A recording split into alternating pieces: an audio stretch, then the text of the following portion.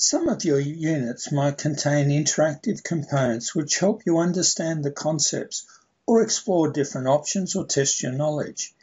Here is an example. If we scroll down, you'll see a Start button. I can click this.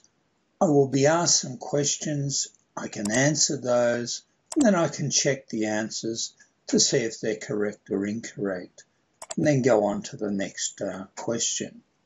Sometimes these interactive components may not work in some browsers or computers, or if your browser is not up to date.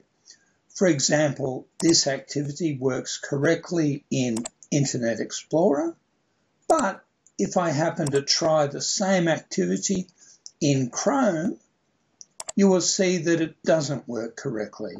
I can click the Start button and nothing happens at all.